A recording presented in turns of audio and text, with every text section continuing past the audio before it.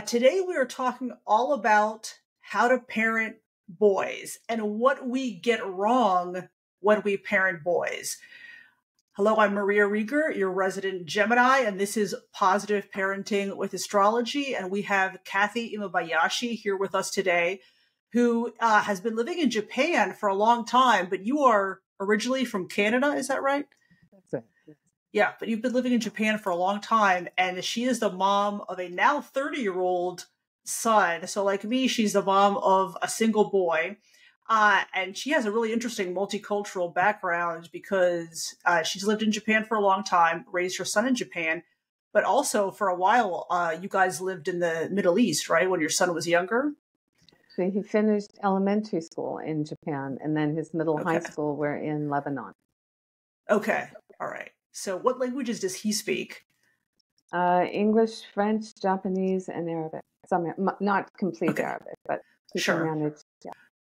Oh, that's amazing. No, that's great. I think we talked before, last time we talked about the benefits of giving like the multicultural background to kids, how that's Yes, as educational as what they learn in schools. exactly. Kathy is a longtime educator. You've taught from preschool all the way up to business college. You've also been a school principal, and you have really evolved in how you your ideas about parenting boys.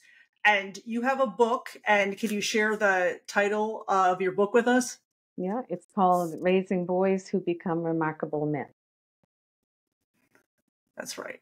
And I've read it, and it's excellent. And it gives a lot of food for thought because I think women have come a long way. We've come a long way in how we raise and educate girls.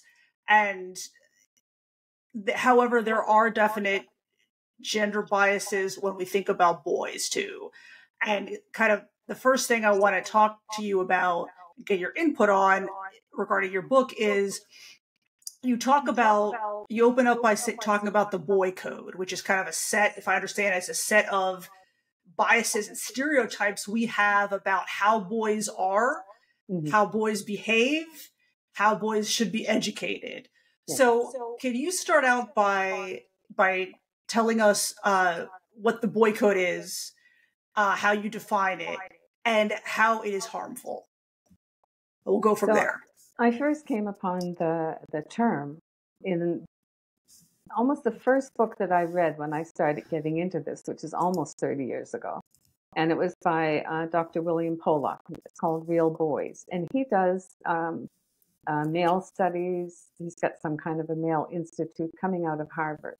So he had written this book called Real Boys, another book, Real Boys Voices, which was the actual interviews that he had with boys and young men. And he talked about the boy code being the society's set of rules, the myths about boys that society pushes. And basically he said there's boys will be boys, they should be boys, and they're toxic. And it's the whole concept of there's a certain way for boys to behave. They have to be strong, stoic, always kind of at the top, the alpha male kind of guy, not show vulnerability, or the only real accepted emotions are those of anger. It was very, it is ingrained in society. And so people are reacting to boys and raising boys based on these, they become unconscious gender biases. And that's where the problem continues. It's perpetuated because of that.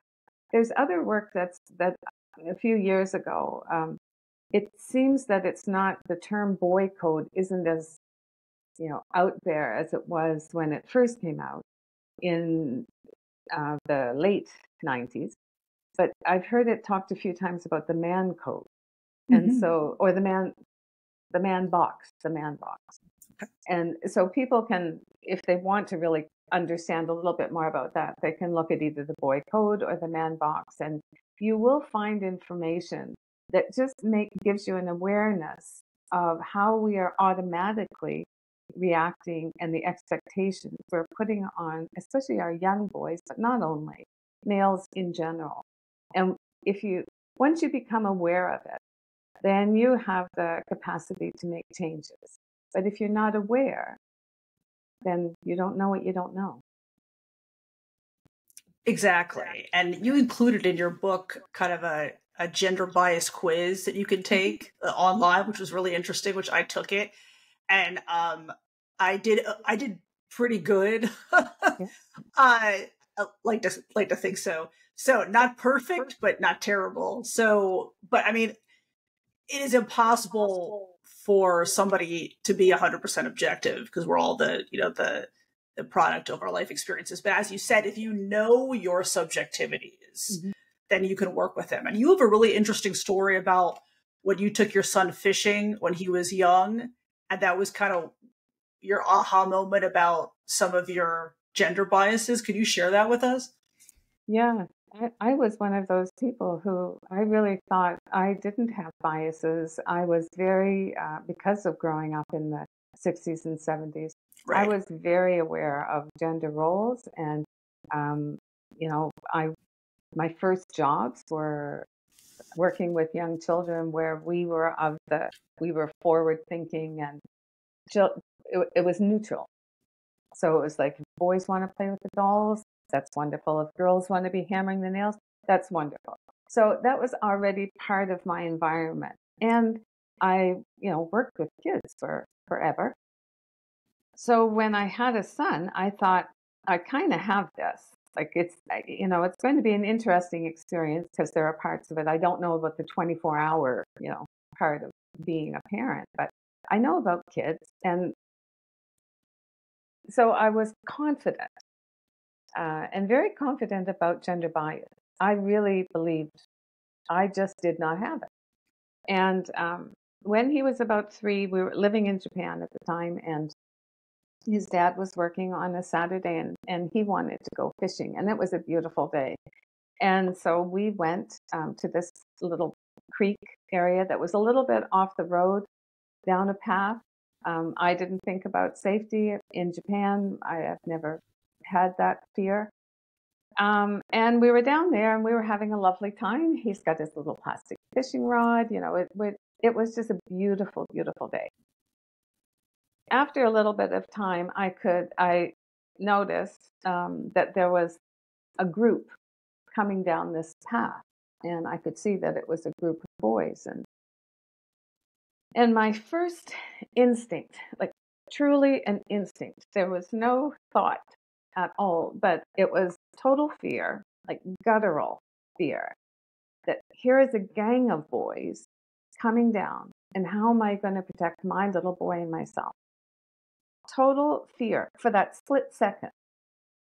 As the boys came further down, it was obvious they were beginning middle school, the age, and I had been working with that same age group before summer holidays had started. So more than anyone else, again, I should have known that these boys coming down with long arms and legs and all gangly, they had the bigger bodies, but they still had the very young boys' pure hearts inside, basically. So we spent the afternoon together, had a lovely time. My little guy loved being with the big boys. They were just sweet, like sweet kids. So that night, I was thinking more about it, and I'm very analytical, and I need things to make sense. If something makes sense, I'm okay, even if it's not in the norm. But it has to make sense to me. And I kept trying to understand the logic behind my reaction. My reaction really bothered me. And I couldn't come up with anything. And it was really bugging me. And then I had a thought. When I couldn't come to any solution, I had this thought, and I thought, my little guy is 3 right now. So in 10 years, and then 15 years, and 20 years, is another young woman, is another mom going to be afraid of my boy just because he's a boy? And that just broke my heart. It was like, that's not right. It's just, there's something wrong here. I'm going to find out what it is. And that started almost 30 years of trying to understand, how can that be? Educated, independent, broad thinking, flexible woman who has done that automatically, unconsciously. Right. I mean, it's a tough call because, as an adult female, if you're walking alone on the street and you come across an unknown male, you're going to want to be vigilant, right? And that adult male, if they're, a mature adult, will understand why the female, is being vigilant, right? But a young boy will not understand that the same way, right? A 3-year-old, if that's how people act around them, or because as you say in your book, kids learn by the parents' behavior, and kids are extremely observant, and they are always 100% of the time watching what we do more than what we say. Like you said in your book, that's 100% true. So if we are exhibiting that level of, paranoia, I guess, they notice that. And the risk is that younger boys internalize that as like shame, because if they're identifying with, they're boys, they identify with the man or with older boys, and they're getting the message that there's something dangerous or bad or toxic about these boys, there's a risk that they're going to internalize that shame themselves and think, I'm bad, there's something, I'm dangerous, right? And that's, I think, what we want to avoid. And it's tough. How do we raise boys to be emotionally healthy, safe men without suggesting to them that they should feel shame or, not feel worthy in some way, or without suggesting to them that they're inherently dangerous, if that makes sense. But that's what the boy code says. Right. A few things in what you were saying, but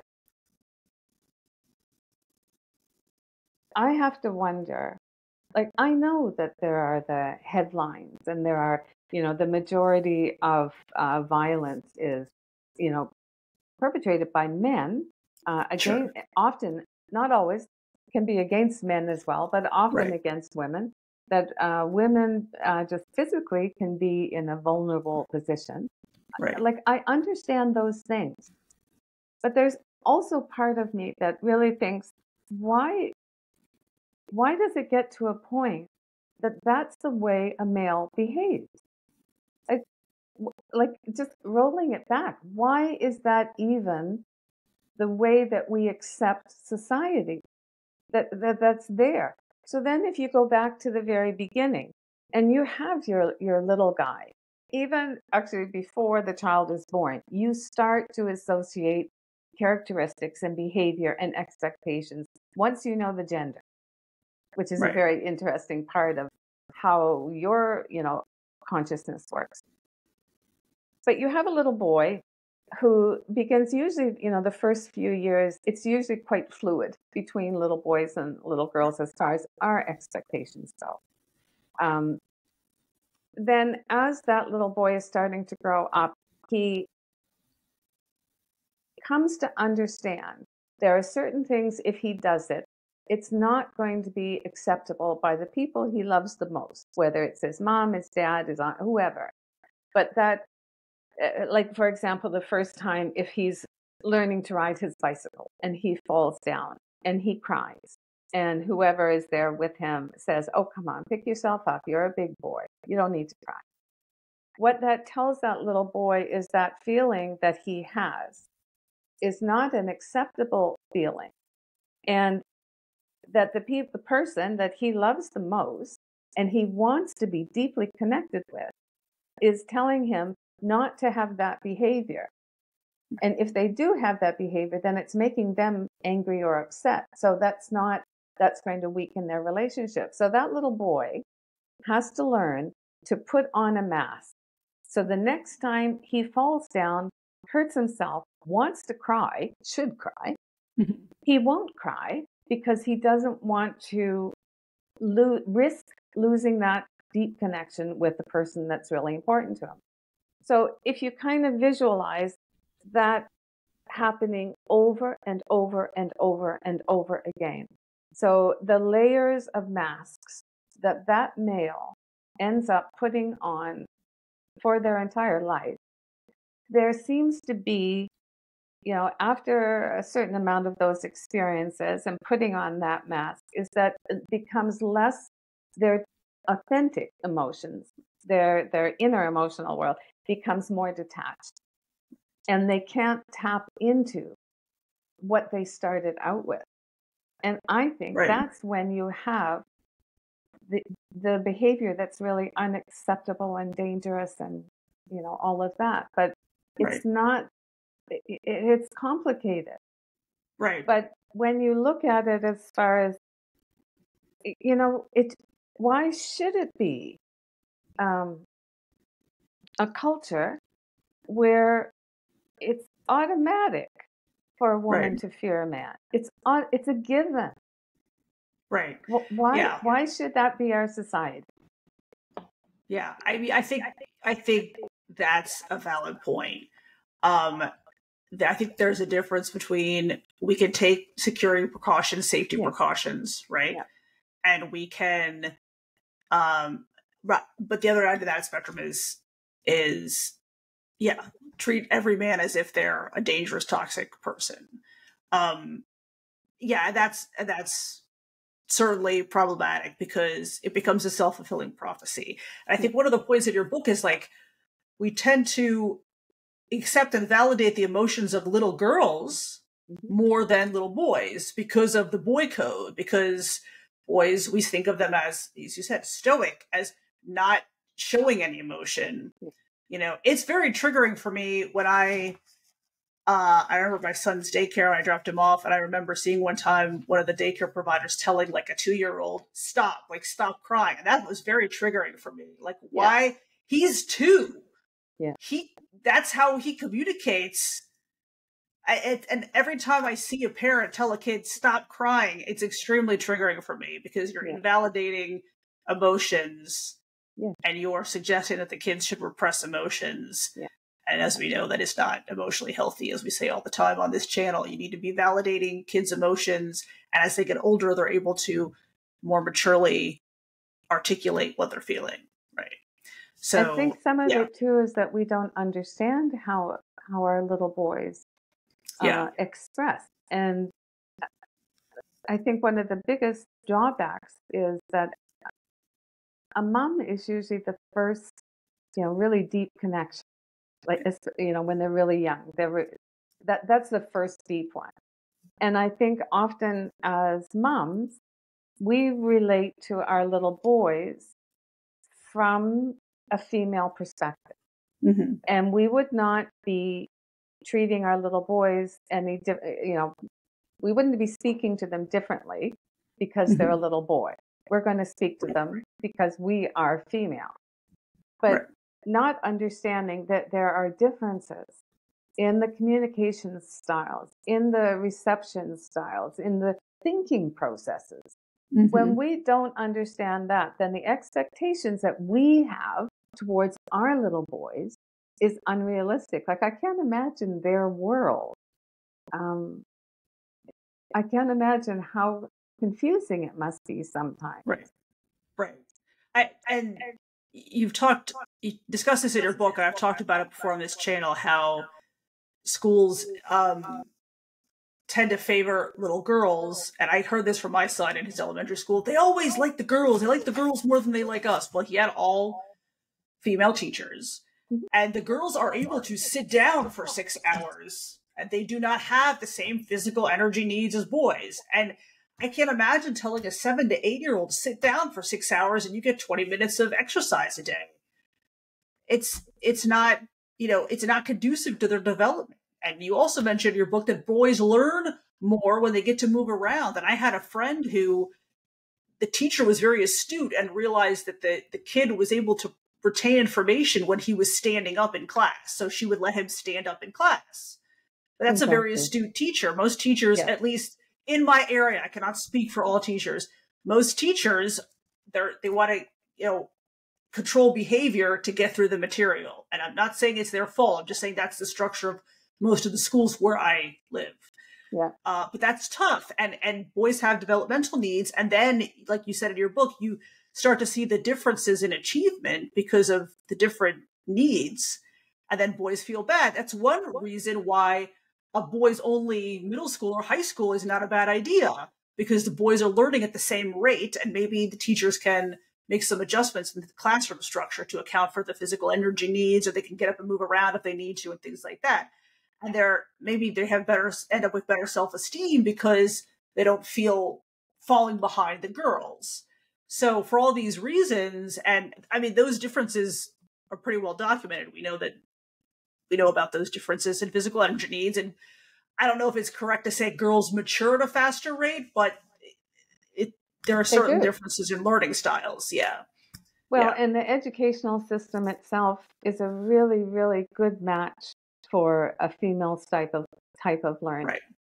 So that's where the issue is. You have a system that is really set up well for a female type of learning. You have a system, especially in the younger years, that is predominantly female. So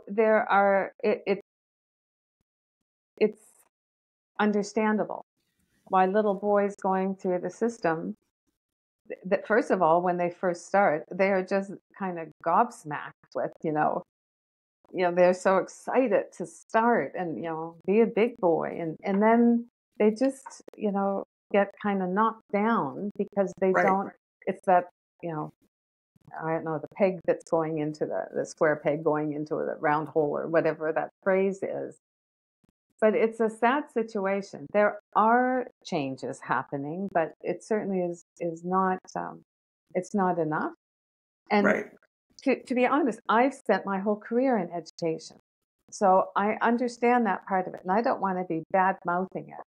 There is great room for change. And the pace of change is usually very slow in education. So that's why, knowing both sides of this so well, I'm putting all my energy into parents, because no matter what the school system is, if your home environment and your understanding protects that inner emotional world of your little boy, he's going to be just fine. He's going to have to live in that world that has those expectations, that puts him in that, stereotype of being the toxic male. But if you know about it and you make sure he knows about it, and in his home he doesn't have to be, putting on the mask, he will be okay. It's that doesn't happen so often just yet. Right. That's an important message for parents, that notwithstanding what's going on outside the home, you can still have, and you mentioned this in your book too, the home as a safe space where you can be yourself. There's no need for the mask here. You are safe. Whatever you say, we will love you the same, right? Doesn't matter what your behavior is. Your behavior can be unacceptable or not unacceptable, but whatever it is, we love you the same. It doesn't affect how much we love you and care about you. Well, and to be able to tell him that when he's when he's trying to figure all this out, especially in the, first few years of education and further, to be able to say to him, it's not you, it's the way things are set up, because that, their self-esteem can take such a nosedive because they're not understood. So if they know that you understand and you explain to them, this is where we're kind of lacking in education, and this is where we're lacking, and just help him understand those situations that he will witness or that he will receive, and to help him process those. That's the kind of the golden nugget in having this information. Exactly. And not punishing, and we'll get to punishment in a minute. I don't want to get too far ahead of myself, because that's another great section of your book. Not punishing for quote unquote bad grades. Figure out, are you understanding the material? Are you learning the material? Do you need help with that? Do you need help with managing your workload? As you mentioned in your book too, like boys at that middle school entering high school age, they do not have good impulse control, time management, productivity management. They just don't. That's how the brain is wired. If you can, I tell parents, if you can get through that and just try to guide them and help them without punishment, they'll be much more receptive to be set up. Because like you said, if they're getting pummeled already at school and the parents, they come home and the parents are criticizing them, now they feel just their self-esteem completely plummets. And that's what we want to avoid. Yeah, those middle years and high school years. Like, I don't focus on those in the book. I write about it, right, but only because it was too much. I felt it was too much. But that time period is such a like, my heart goes out to the boys in that period of time, because I don't think there's more information coming out when you start digging into it, but I don't think we really truly understand about testosterone. And I don't even think a lot of males, they understand what it does to them and how it feels. But I don't think we have any idea of the challenges that our boys go through, connected just with hormones. We have all this empathy for the little girls when they start their menstrual cycles, and you know, we recognize them, we support them, and we make allowances for the mood swings, and you know, all this. But we don't do any of that for our boys. We don't understand it. That's why we don't do it.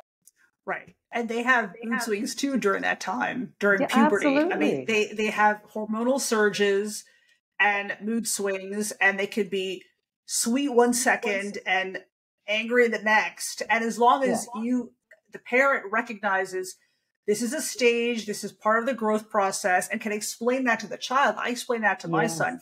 You will feel some very intense feelings. It is normal. You are not alone. Everybody goes through this. They will pass at some point. They'll take a couple years. They will pass. We will find coping mechanisms, physical activity, other things. But as long as you can explain that to your child so they understand, okay, this is a part of the growth process. It's hard, but we will get through this, and this is not how it's going to be forever. But that's important. Yep. Very, very important.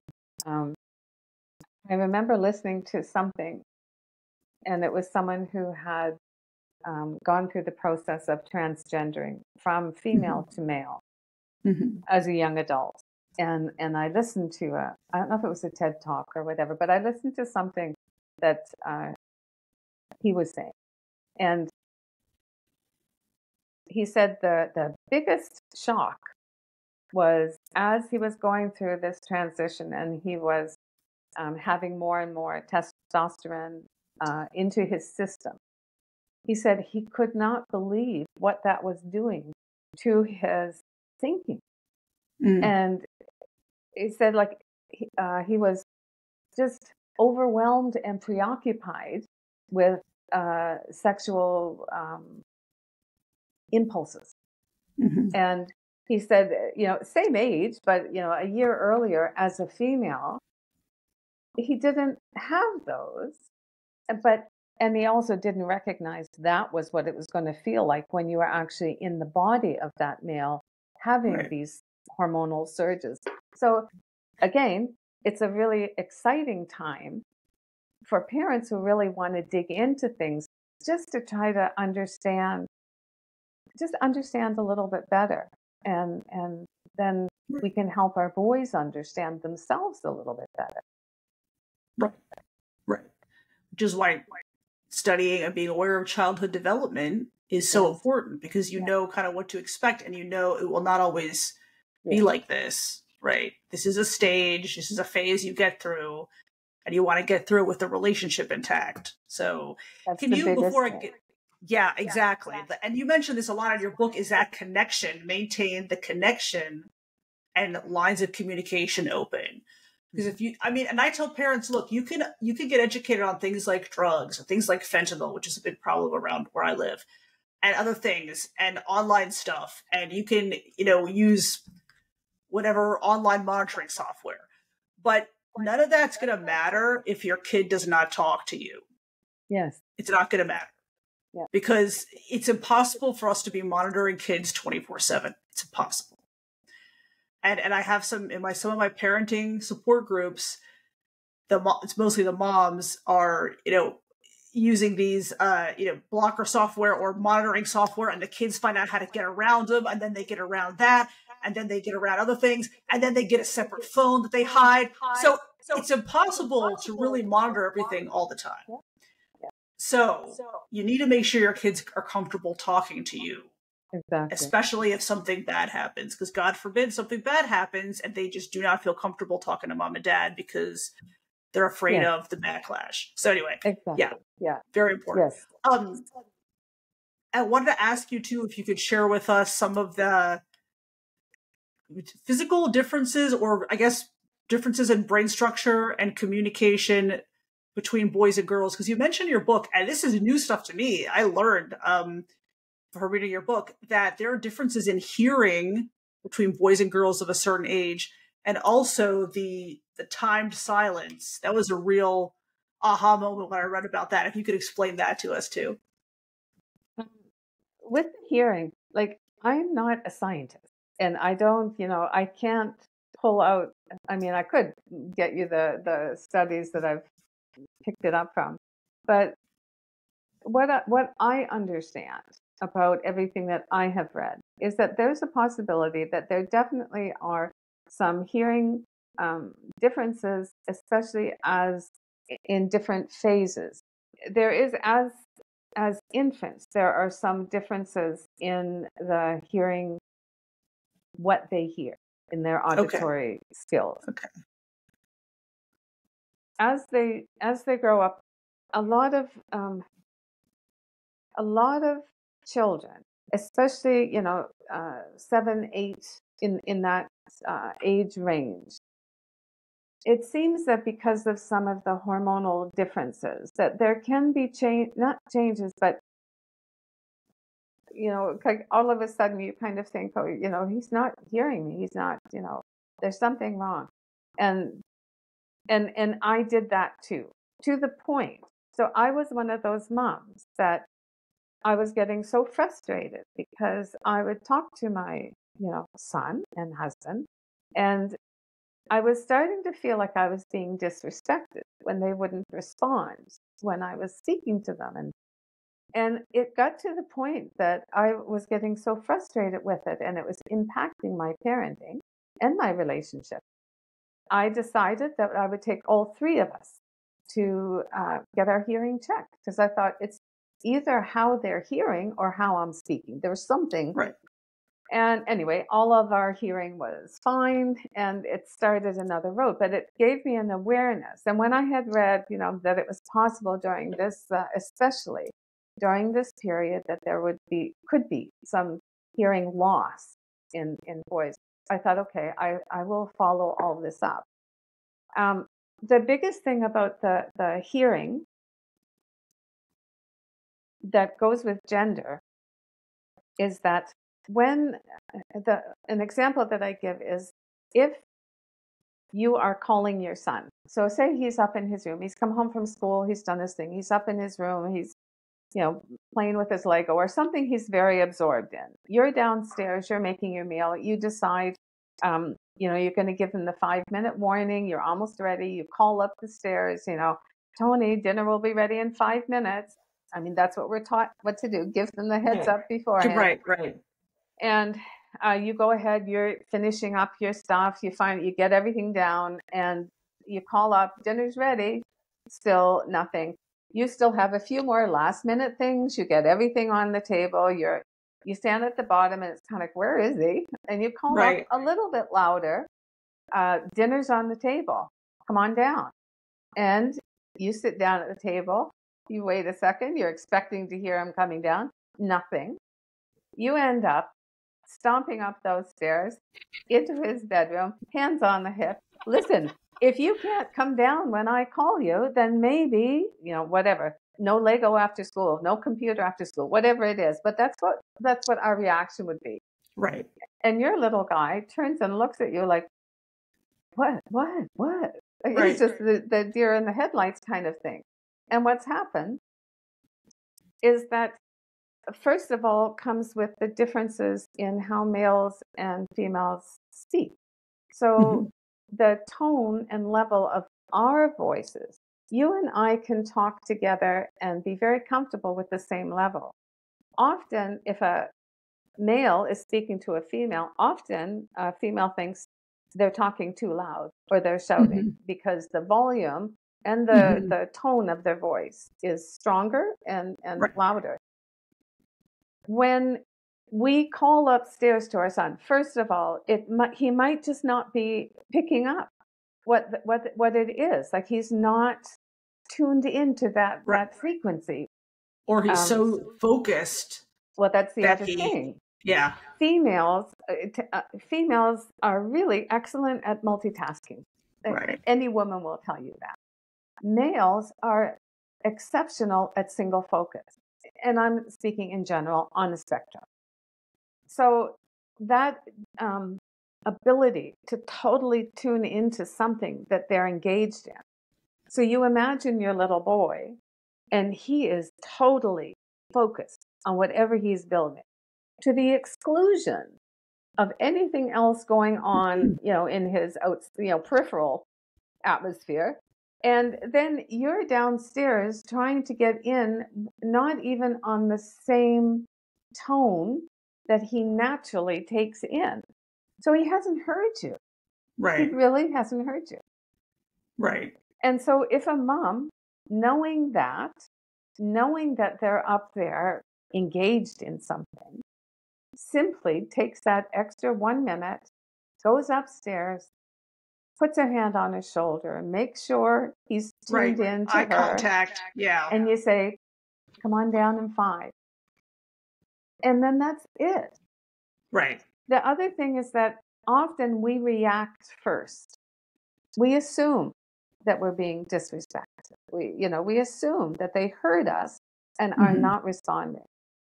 And if we can simply say, whenever we have that feeling, if we first, and like really with curiosity, not with, anger and judgment, but really say, did you hear me? It is surprising if they respond honestly, how many times they will say, no, I didn't. And if they say yes, and if you ask them again with curiosity, what did you hear me say? And you might be just so surprised, like you think they're getting everything that you're saying. But sometimes you really need to check. Right. I remember being that way as a kid. I would just, like, my automatic response would be, yes. My mother also was a consummate lecturer, which you say in your book not to do.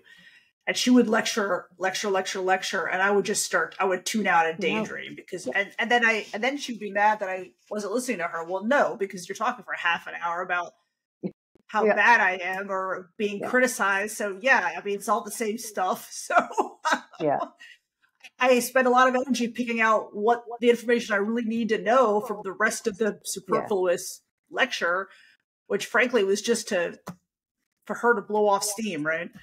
That's a whole different story. But that's actually a really important point with boys, especially. Yeah. The fewer words we use, the better it is. Yes. Yeah, I noticed that too. And he's more like, my son is more apt to remember. Yes. Like you said, and rather than if I start to go off. But and then can you explain what go ahead? Finish your thought, and I'll ask you the question. Go ahead. Well, I was going to respond to the time silence. Yes, please. Okay, so often when there's some kind of a conflict, some kind of emotional explosion, whatever it is, but there's some kind of conflict.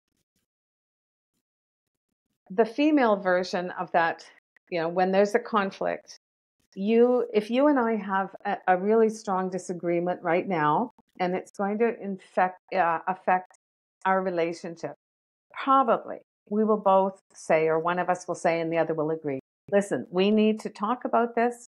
We need to iron this out, and we need to do it right now. Like, we need to get over this. We have to do this right now. And we will both be able to sit down face to face and have this conversation and possibly work whatever the problem was out. It doesn't work that way with males. And it's not just the little boys. And so as a with a partner, if you remember this will save you a lot of, both of you, a lot of turmoil.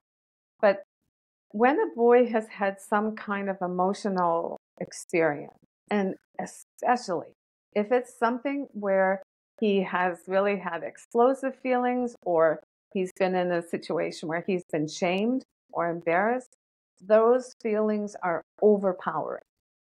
Mm-hmm. If we try to talk to them and, like, what's going on? What happened to you? What do you think you're doing that? We will get nowhere. And in fact, probably worse, because they will shut down. Right. Leave me alone. I don't want to talk about it. Yeah. Yes. And then we're defensive about that response. Right. If we recognize that there is this period of time that he needs before he is capable of having that conversation with us. It could be like, and again, depending on the age of the child, but Mm-hmm. say it's your 8-year-old, and that something has happened at school really bad. You've been called in to pick him up from the principal's office, and then you're driving him home. And the principal has already told you what the problem is. You are fuming. Like, you can't believe that your son did it. He's in the back seat. He is like red-faced. He's on the verge of tears, but he's not going to cry. But he is just, kind of back there. He's not communicating. Shut down. You want to, as you're driving that 15 minutes home, you want to understand. You want to support him. He's in turmoil. You might not like what he's done, but that you can support him, you can help him, and you want to do it now because he's in pain. Right. So then we will try to talk, and we will try to, ask questions, ask for clarification. And he is not ready. And it will put up a bigger block, a bigger wall. And yet, if we can just give him that time. So say in that car drive the whole way home, like I might say, when I first get in the car, I'm really sorry you're having such a crappy day. Right. And then I probably would say nothing. Right. For the rest of the trip. Absolutely nothing. Right. And then at the end of it, maybe get out and, as he slams the door behind you, he goes into the house, and you might just give him time. Depending on what's happening in the situation. He needs some time. But usually what happens is that he might go into his room. He might, whatever, to calm himself down, to be able to start to regulate those strong emotions that he lost control with. And when he's ready, he will come to you if you've got a good relationship. And he'll want to talk about it. And that time, you just have the most golden opportunity to guide, mentor, support, because he's ready. But but most of us try to do that way too soon. Right. And if we give the time, and even like with an older male, a partner or something, when I have found from experience, if there's something really important that has been annoying me and is starting to negatively impact our relationship, if I try to talk about it right away, I'm not going to get a good response. But if I say, this weekend, I really would like to talk to you about this issue because it's upsetting me. Well, the chances of us having a really good, constructive, positive conversation 2 days later is really high. But if I try to bring it up suddenly at the dinner table, it's probably not going to work out well for me. So it's a little bit different, but it's that break between whatever's happening and having that time alone, and then coming back and connecting. Right. And that was a really important lesson for me. So I'm a very impatient person, and I want to fix it now, like you said, right? Yes. But although as an introvert, I can understand the need to process, because that's kind of how I work too. But I figured that out with my son. Let him go to his room.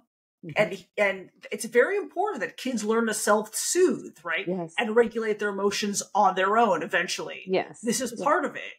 Yeah. So if you don't let them have the time to kind of self-soothe and, deal with their emotions, regulate their nervous system, you need to give them that time to do it. Yeah. So there'll be more, but they do every time. I notice my son, who's 14 now, will come and talk to me eventually. Yeah. Right. But And then I just you kind of have go on with my thing. have developed that connection Right. and that relationship and your communication style from the beginning. So that's the result, a beautiful result. Right. And that's, I'm very lucky that I clued into that early. Partly it's because his nature is so similar to mine. Like we're both introverts. So we get overstimulated easily. So if somebody is peppering you with questions, I want to talk about this now, you just get overwhelmed. So I understood that, although sometimes it was hard not to take personally. Yes. Going in his room and the occasional door slam, I just let it go. Yeah. And he always came out of it on his own. And that's important to learn to, regulate your own emotions and come out of the bad emotions on your own. We can't always fix that. It's interesting. So years ago, between my first marriage and my second marriage, I took a relationship course, and it was taught by a man, but it was geared for women, heterosexual women. And the man said something that he said, when a man is, basically it's what you said with the timed silence. I just didn't know about the term timed silence. He said, when a man experiences some intense event that it provokes like an intense emotional experience, whether positive or negative, he needs some like downtime to kind of process it and sit with it. Yeah. And so if the relationship is new and you've had, in the context of a romantic relationship, you've had this like, I don't know, really positive weekend with this new relationship, right? And then you don't hear from the man for a day or two, not to freak out about it, because it's that process of needing to process and sit with the emotions, and then he will reconnect with you. So when I read that in your book about the time silence, I want to call it time blindness, it's not timed silence. I thought of that course from years ago, and that makes a lot of sense. Yeah. And so that is a male thing, which I didn't realize that it was particular to males as opposed to like particular to introverts or something like that. So it's just another like communication difference to be aware of, especially when we're parenting boys. The main drawback, I think, that where we sabotage things is that, and that I did, was thinking that everyone kind of thought and communicated the same way I did, like my males. Right. That the way I saw it was also the way they saw it. And that is just, when we get to the point where we understand that's just not the way it is. Right. Then we can start having like real communication and respectful. Right. Exactly. And obviously not all males have the same communication style either. And you put it out in your book that, in contravention to the boy code, a lot of boys are more sensitive. Like my son is like that. He was not as like physically rambunctious as the average boy I knew. It's just not his nature. Like I remember he was like 2 or 3, and one of his preschool friends, his parents had a baby sister, and we went to like a picnic, and we saw the baby sister for the first time. She was like a couple months old, right? And she was laying on a blanket, and my son ran up to her, and I remember, thinking I need to like watch him because toddlers sometimes don't know how to deal with babies, right? But my son like knelt down. He was like 2.5. He knelt down and he just like barely touched her head. It was very gentle. He just knew to be gentle with this baby. Nobody taught him that. We didn't have a baby at home. Nobody taught him, but he knew that's just his nature. He's very gentle and sensitive, and that's what I love about him, right? Do you think most, if not all, but most anyway, boys from the beginning, they have that. They have this empathy and compassion. They all have it. Yeah. We do things that harden that up. That's possible. And then And one of the other things you talk about is that part of the boy code where parents, especially dads, will think, oh, well, you need to toughen up. You need to toughen up. Like, one big thing I got was from people, well, you shouldn't be sitting in your kid's room at night as he falls asleep. Well, if he's 6 or 7 or 8 and wants me around, he has a need for that. Yeah. Right. Yeah. And it's kind of, and I tell parents this is counterintuitive because, especially in the US, our culture is we want to foster independence. We want to foster independence early. But kids need that secure base to be comfortable being independent. Yes. So you got to meet their emotional needs where they are per the particular kid, so they have the secure base, so they are comfortable being independent. If you push them into independence too soon, they're going to have a lot of insecurities and lower self-esteem, self-confidence. So boys are often pushed way too early to separate, especially from their moms. Yeah, I agree. Yeah, you have to kind of take your cue from the child. If, they need some extra attention, that's something you just have to, they need it for some reason. It's like, that's an emotional need. So. Well, and then if you check yourself, and in that situation, that 6-year-old who's saying, will you just sit on the, bed and until I fall asleep? Would you react the same if it was your little girl? And if you can say yes, then, you're doing well. But often that will be enough of a check to kind of go, why am I not supporting his emotional needs in the same way? Right. Exactly. Yeah, those are important points. So I do want to ask you, while we still have some time, about punishment, which you bring up in your book. And like me, you don't believe in punishment. I don't believe in punishment. I think it's counterproductive. I think, like you say in the book, it inhibits connection. But could you speak a little bit to that? Could you give us a couple of alternatives instead of, I don't know, grounding or taking away like a privilege or something as a punishment, what to do as an alternative to that? I put a step-by-step thing in the book as far as that very helpful. The process. Right.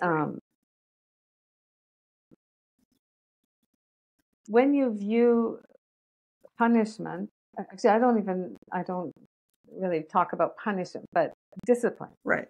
If you change your thinking about discipline and substitute that word for guidance, like your role as a parent is to guide.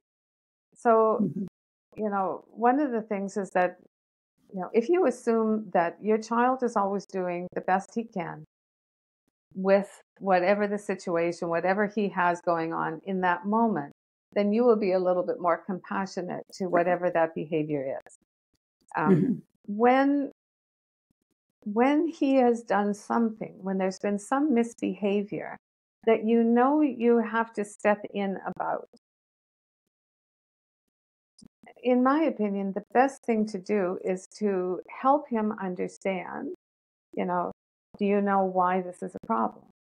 And not to take the problem. It's kind of, you have a problem. Like, something happened here and it's not okay.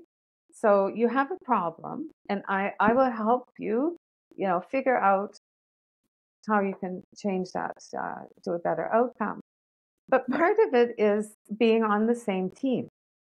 You are there as the coach. And for some reason, he has done something. And often he won't even know why. Like, he has done something, he has screwed up. He knows he has. And if you punish him, it just, disconnects that bond between the two of you. If you can kind of empathize, the behavior is, what happened is not okay.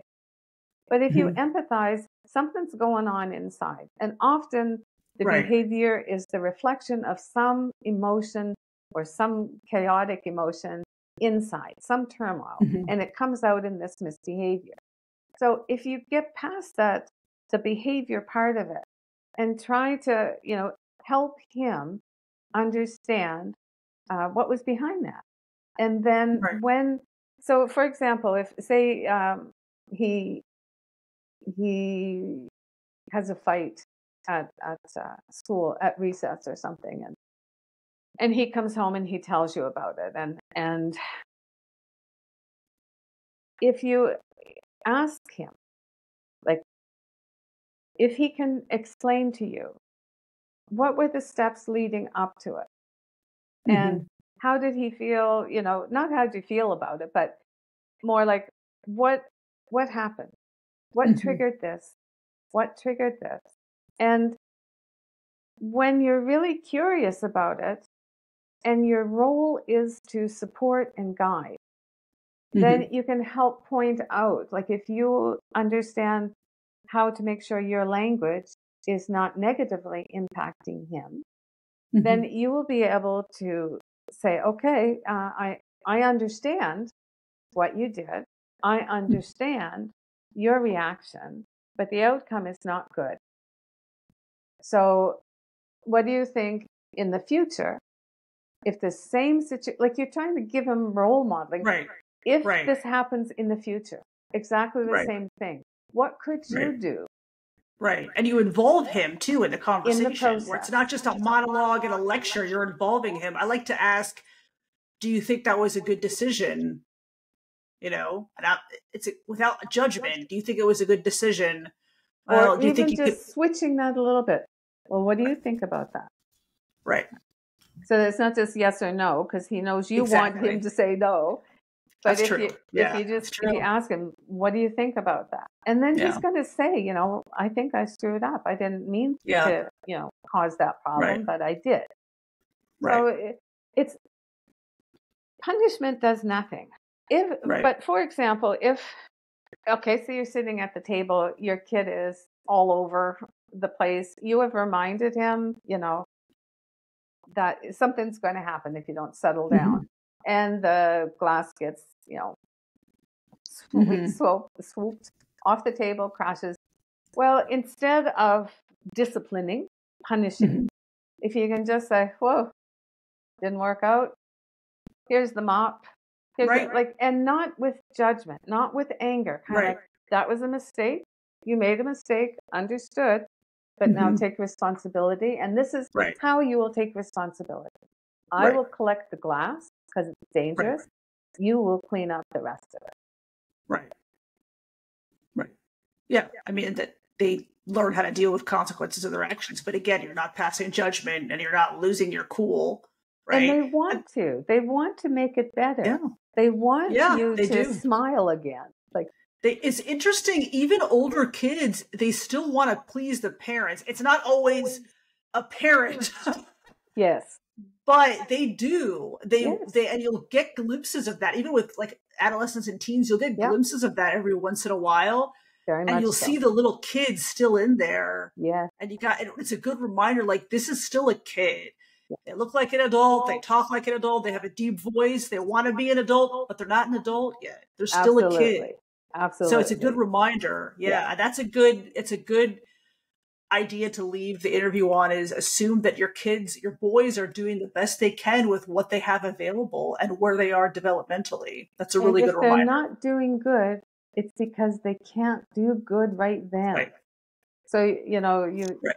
you're just a little bit more empathetic and receptive. And again, Right. the core of everything is the connection you have with your son. And if Absolutely. Yeah. everything that you do, everything you respond with, if that's the focus, is this bringing us closer or is it Hmm. separating us? Then that Hmm. will also help guide you. Yeah. That's a good question to check yourself too. Is this action bringing us closer, Yeah. right? Or helping us understand each other, Yes. or the opposite? Yeah, that's a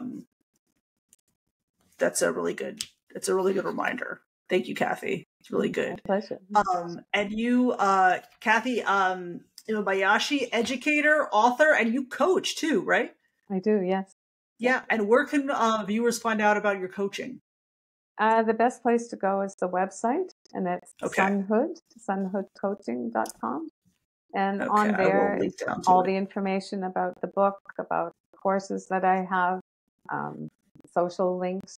There's from there you can go to my Instagram account, and on the Instagram account, on the link tree part of it, there's 3 or 4 anyway freebies that, Okay. if someone just wants to if they're a little bit curious, they want to dip their toes in, that's a good place to start. Great. Thank you. I will link down to that. And I want to say to viewers, please check out Kathy's book.